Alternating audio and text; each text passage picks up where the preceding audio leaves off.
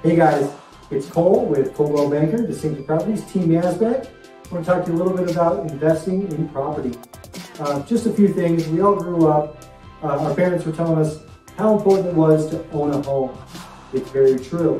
You build equity, you build generational wealth, all that starts from owning a home. When you invest in real estate, you're investing in something that's tangible, something you can touch and feel. Unlike putting your money into the stock market, where you can actually go look at your home, go look at your investment, show it off to your friends and family. It's a really awesome feeling to be able to take your investment and go look at it instead of leaving it up to someone to tell you how it's doing.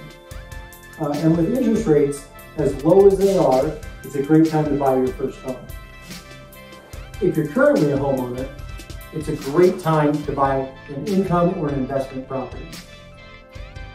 Pro tip for investing in income property would be not to purchase that home in your own name.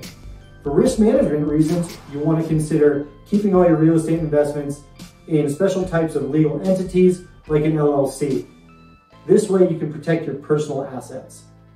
Best way to do that, contact a qualified real estate attorney and figure out your best ownership method. If you have any further questions, feel free to reach out to me at cole@teamyazbek.com. Shoot me a text or shoot me a call at 520-977-4098 or look us up on teamyazbek.com.